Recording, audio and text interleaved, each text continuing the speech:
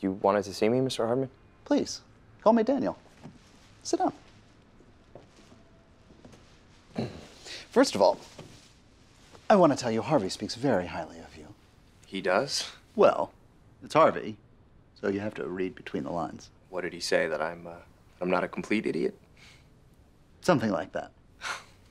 He also told me that you and I had the same idea to go after a TRO. He told me that too. Why did you think it was the right move? It put a clock on the negotiations and kept both sides at the table. I thought so too. But whether I agreed with him at the time or not, I'm not going against him now. But he and I do agree on this point.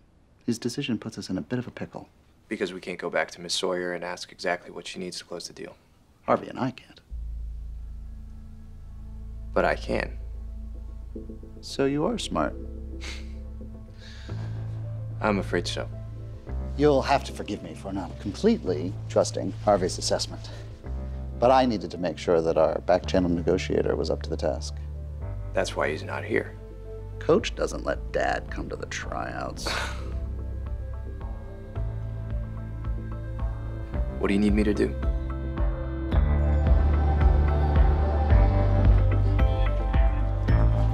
They sent you, which means they're not serious about talking. Miss Sawyer, please, listen to me. You are on strike, and they are never gonna flinch. So what harm is there in talking to me? Why should I trust you? Well, that's why I wanted you to meet me here. Nell, this is my grandmother, Edith Ross. Hello. A proud resident of a Prescott nursing home. This is not just another case for me. Yeah, and he didn't just stick me in here last night to make that point. He locked me in here months ago. Grammy. No, easy, Michael. I'm helping you out here.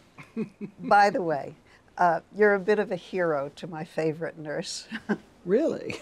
Well, that's nice to hear. He never shuts up about you. I can't take one pill in peace.